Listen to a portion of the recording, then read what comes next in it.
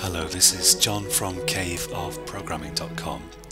This is the 8th tutorial in our series of beginners Java tutorials, and in this tutorial we're going to look at a whole bunch of things. I'm going to show you do-while loops, and we'll look at variable scope and also multi-line comments. So a really common task that gets assigned to beginners in Java courses is to ask the user to enter some input and then to loop until the user enters some particular input. So for example, I could say ask the user to enter a number and then keep asking them to enter a number until they enter the number 5, for example. So let's see how we would do that using a while loop.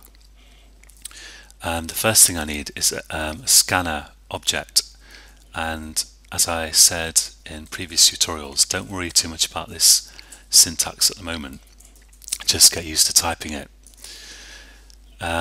So I've created a new scanner object which I can then use to get input, and I'll say to the user enter a number,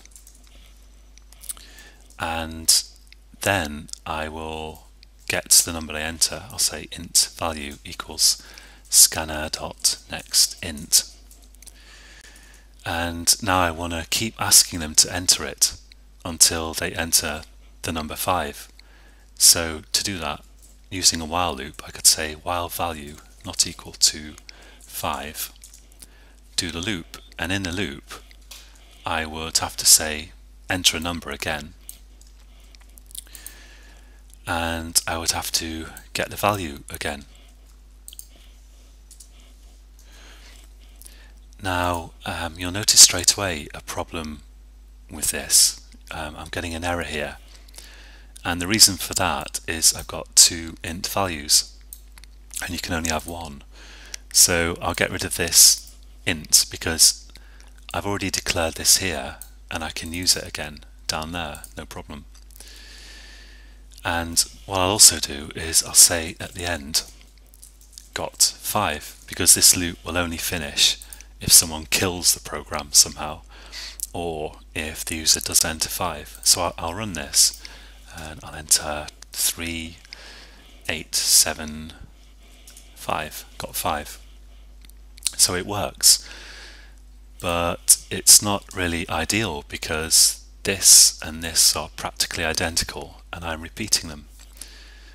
And I can solve that problem using a do-while loop. So the first thing I'm going to do is get rid of this code, get rid of this code actually, and I'm going to do that with a multi-line comment. I'm going to comment out the code, and a multi-line comment in Java looks like this. /* is where you want to start the comment, and then where you want to finish the comment, type */, and I've turned this into a comment so it doesn't do anything. And that's really handy for just temporarily disabling code that you don't want to use but that you don't want to delete. But it's best not to let too many of these commented out blocks build up in your program, because then it will just look like a total dog's breakfast or a pig's ear. Now a do-while loop looks like this. You have the keyword do and an opening curly bracket and a closing curly bracket, and the code that you want to run goes in here, and the condition goes here. So you've got while, round brackets and a semicolon, and in here I can check some condition, for example value not equal to 5, and as long as this condition is true the loop will go round and round and round. Now the difference between this and a while loop is that because I'm only checking the condition at the end of the loop, there will always be at least one run of the loop, because regardless of what this condition is, when my code gets down to here it will execute this stuff, then it will check the condition, and if the condition is true it will go round again, and if it's not true it will just drop out the bottom.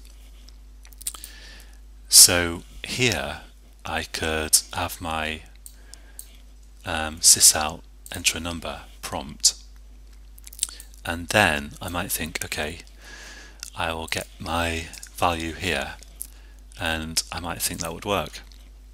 So I get scanner up here, I still need that, and then I come down here and it's a do while loop, so I will enter the loop. I'll say enter a number, then I'll get the number, and then if the number is not equal to 5, I will go around the loop again, and I'll keep going until it is equal to 5. Then the loop will stop here, and I'll print this, got 5. Now you can see there's an error here, and that has to do with variable scope, because when you declare a variable, for example int value or string name or whatever, that variable only exists within the curly brackets in which it's declared. In fact, it only exists within the innermost curly brackets in which it's declared. So there are more pairs of curly brackets here, for example, containing the main method, but it's basically within this pair of curly brackets, and for that reason outside of those it doesn't exist, and value doesn't exist here, for example, where I need to check it. So to get around that, I need to declare it outside the curly brackets. So I'll put it here and I'll give it a default value, and then here I can just use it, and here I can happily use it as well. And variable scope is very, very important in Java and many other, practically all other programming languages, so you have to always bear it in mind.